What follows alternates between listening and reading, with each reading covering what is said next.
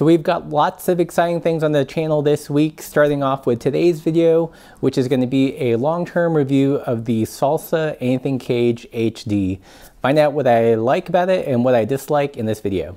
Welcome back, Pathless Peddlers, and if you're new to the channel, if you're looking for information and inspiration about bike travel, bike packing, gravel riding, and bike fishing, then definitely subscribe. This channel is for you. So before I jump right into the review, if you guys have been enjoying these videos, these looks at interesting products that no one else is really talking about, then consider being a financial supporter of the channel. I'm going to put a link in the description below. For as little as $3 a month, you can help keep the lights on. So I've been using the Salsa Anything Cage HDs for the last couple months. I've taken it on some overnight trips, but mostly I've been using it for day rides, carrying wet wading boots around here in Missoula when I go bike fishing. I feel like I've used them enough to give a final review. So in this video, I'm going to give you my likes and dislikes about the Salsa Anything Cage HDs. They're made of this durable black plastic material and they ship with a pair of Salsa branded straps. They have drillings for the 3-hole fork mounts that you see in lots of adventure bikes these days. But I've been using it on our Salsa El Mariachis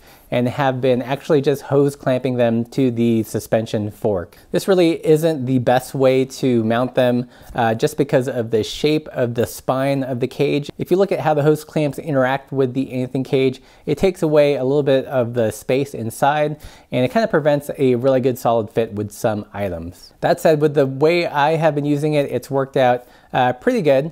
You know, using a stuff sack that can kind of conform around that space, you can lock it down pretty well. And even with things like wading boots, I get enough tension and enough hold to keep them in place. But if you're going to mount something hard-sided like a big Nalgene bottle or a big 40 ounce of water or something, it will hit that hose clamp and it won't be optimal. So speaking of hose clamps and mounting it, I tried different things. I tried wrapping the fork in the inner tube, but I found that it would move. So for me, what seems to work best is a single layer of some high quality electrical tape. And the big trick is when you're mounting it with the hose clamps is to get the tension just right so it will hold the cage without accidentally crushing down on the stanchion of the suspension fork. If you're using a tapered fork, you have to be even more careful so you get enough tension so that when you hit a bump, the whole thing doesn't slide down into your wheel. So if you plan on doing something like this, it's definitely easier to do it with the front wheel removed. So that's it for mounting it.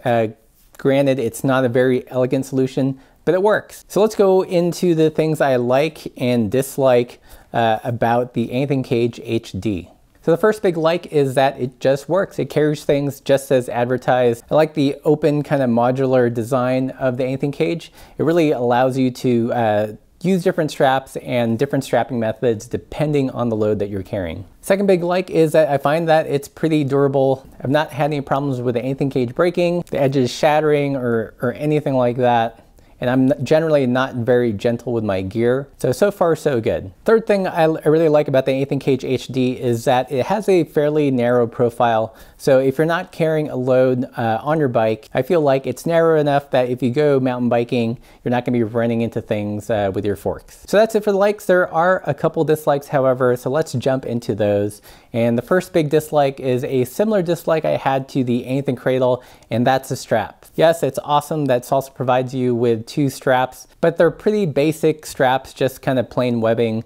There's no elasticity to them. There's no internal rubber grippiness. So if you are carrying something that's hard-sided, there's nothing to prevent it from slipping around. So although the straps are perfectly functional, I do see myself upgrading them in short order, probably to something like the volet straps. It seems like the 20-inch volet strap would be the right length. So moving on to my biggest dislike, and it's that it's definitely not optimized for using with hose clamps. You can tell by the design, they're passively telling you that you want to use it on a bike with 3 bolting mounts. But at the time when we got the Anything Cage HDs, we didn't have that kind of bike, so we kind of made it work with our mariachis using hose clamps. So I'm not quite sure exactly what the design reasoning was. I feel like many people that are into bike packing definitely use it in this method, so it seems strange that they're really kind of passively discouraging that with the design. And that's really it for the dislikes.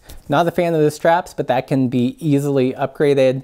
I wish it was definitely more hose clamp friendly, but in the way that we've been using it, I've had no problems with the Anything Cage HD slipping. That said, I am very cautious about not overloading them. Mostly I use the Anything Cage HDs to carry things that are bulky but not very heavy. So I'm thinking of things like puffy jackets, clothing, or even my wading boots, which probably when wet only weigh about 2 to 3 pounds. When riding, I do notice that added weight, but generally I feel like if you're riding in not super technical terrain, mostly gravel roads, some kind of mild single track, then you definitely won't have a problem with the Anything Cage HDs. Again, as long as you keep the weights that you're carrying in the cages to a reasonable amount. So are there any other Anything Cage HD users out there? How have they held up over the long term, and how have they held up using hose clamps? I'd love to know from other people that have used them in far-flung places if they are an improvement over past designs or if you found them to break or what have you. So definitely leave your experiences in the comments below. And if you guys have any specific questions for me, leave those in the comments below. I'll be sure to answer them. I hope you guys liked this video, found it helpful. And if you did, consider subscribing, consider supporting us financially on our bike travel channel endeavor. And thanks for watching.